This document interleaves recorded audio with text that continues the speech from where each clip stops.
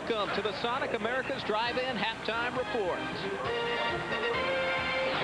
Back inside Memorial Stadium in Columbia, Missouri. We are at halftime, and Nebraska leading the Missouri Tigers by the score of 13-3.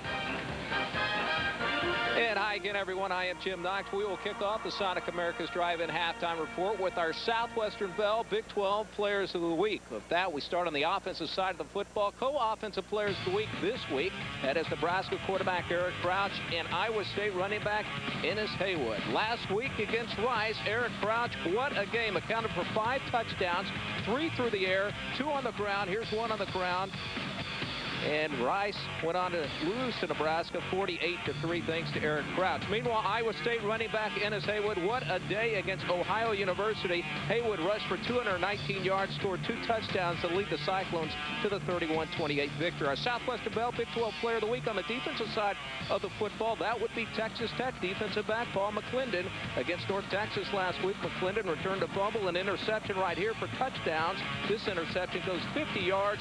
Paul McClendon of Texas